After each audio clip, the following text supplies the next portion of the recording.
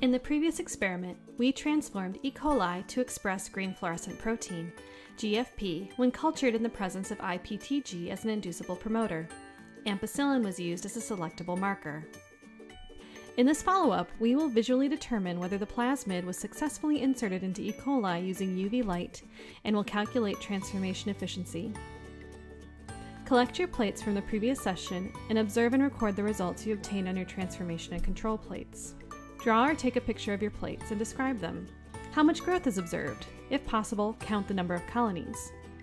What color are the bacteria under ambient and UV light? If your experiment did not turn out, what might be some reasons for this? For example, our -DNA plate has a bacterial lawn, or a smooth covering of bacterial growth. Our -DNA plus AMP plate has no growth. Our plus DNA plus AMP plate formed white colonies. And our plus DNA plus AMP plus IPTG plate formed greenish colonies that glow under UV light.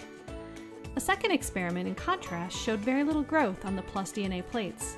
What are some of the possible reasons for why these samples showed poor growth? Determine the transformation efficiency using the following formula and the cell counts or number of transformants from the plus DNA plus AMP plus IPTG plate.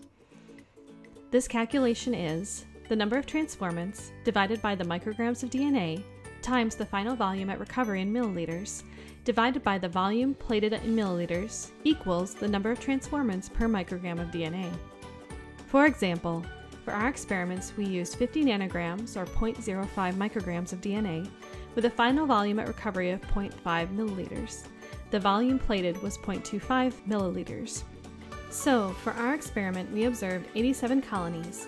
87 transformants divided by 0.05 micrograms times 0.5 milliliters divided by 0.25 milliliters gives 3,480 transformants per microgram of DNA.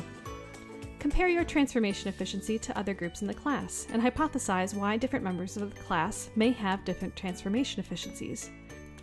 This concludes our visual analysis of microbial transformation.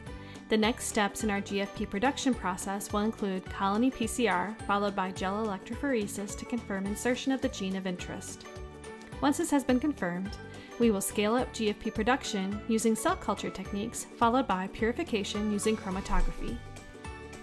Hey, we hope you liked this video. This is part of the series GFP production for my Bioprocess Engineering class. We'd like to acknowledge the kit from Edvotech, number 303, Exploring Biotechnology with GFP, that this work is based off of. Click the link to visit the kit.